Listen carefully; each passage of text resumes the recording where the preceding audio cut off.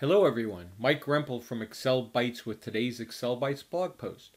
Today we're going to take a look at how to utilize the F9 function key when you're either checking your formulas, looking for errors or validating errors, or just wanting to see how various portions of your formula are performing. So let's see how we can do that in Excel. So here's a little data table I have that has 12 months of the year, 10 products, and a formula down in cell B17, as you can see it up here, will basically determine the product, the beginning month, and the ending month and sum up the values for that range. So for example, in this case, product 6 from February to June. If I highlight that, you can see the value is 6311. 6311 is the sum that I'm getting here. But let's say that the sum it's returning is not what I anticipated. So I wanted to check within the formula to see how each portion of that formula is performing or what the values that formula is returning. So for example, let's say I went into the match formula here. I clicked just inside the parentheses of the match formula. You can see the syntax for the match formula comes up. If I click on any of the arguments, it will highlight that. So lookup value is B14. The lookup array is that. The match type is 0.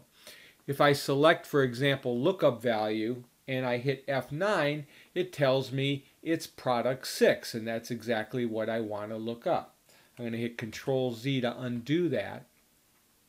Let's say under the address function, the row number, I want to see if it's pulling in the right row number. Again, I clicked on that argument within the address function, hit F9, and it's pulling in row number 7. So I can see 1, 2, 3, 4, 5, 6, 7. Product 6, that's exactly what it's supposed to be. Again, I'll hit Control Z to undo that.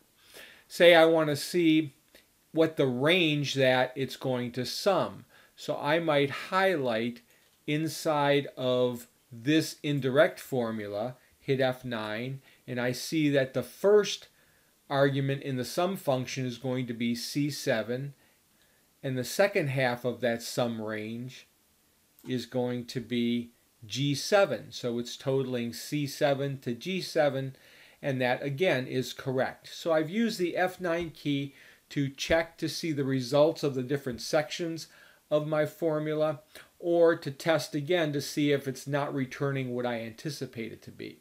Now again, once you do this, if you just hit enter, the formula is going to maintain those changes that you made. So you have to make sure to either escape out of that, or in my case, I'm hitting Control Z to undo those changes so it allows the formula to go back and perform as we expect it to be. And that's how you can use the F9 key when you're building or checking your formulas in Excel. So thanks for watching this tutorial.